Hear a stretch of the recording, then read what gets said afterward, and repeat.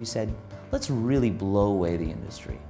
Let's really turn it over inside and out and create a process that nobody's ever created, from retail all the way through production. What we say, from the dirt to the shirt.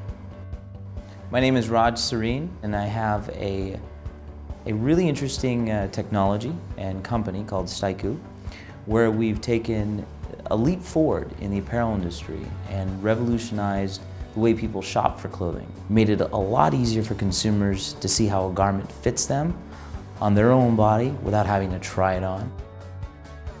We're in Building 45, which is the Apparel Merchandising and Management building at Cal Poly Pomona. Well, we came here today to demonstrate what we feel is going to be a very important breakthrough in apparel shopping and apparel manufacturing technology. Well, we're here because what we are pioneering is the first application of demand and supply instead of supply and demand in the apparel market. Today we're going to be demonstrating a completely revolutionary process, which is going to allow a volunteer, we're going to select some volunteers from the crowd, to have their body scanned using the innovative Microsoft Kinect device. Create an avatar, have a garment that they choose draped on their avatar, and then customize the look and the appearance and the fit of the garment, and then have it manufactured for them and delivered within 4 hours. So today we're going to choose a couple of volunteers and we're going to demonstrate that process. Hi, my name is Lauren. My name is Livy. I'm Lindsay Klein and I'm a senior at La Quinta High School.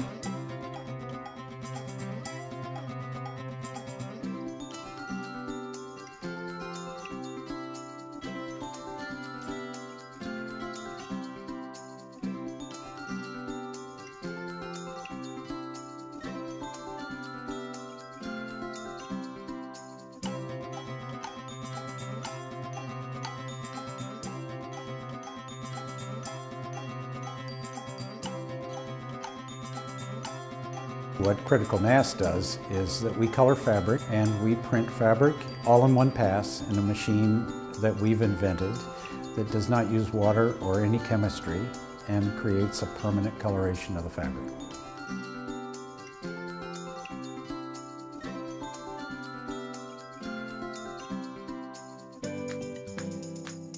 If my fingers were around this, I would try it there. It cuts down in the fitting room. You think about a camera just scanning you and you don't realize like the potentials that has. Like, just that process of it. I'm amazed. Yeah, it was so smooth. Exactly. What we hope to achieve today and in the future is to really emphasize that jobs can be created here at home through new smart manufacturing that makes customized, personalized goods for a market that's screaming for it.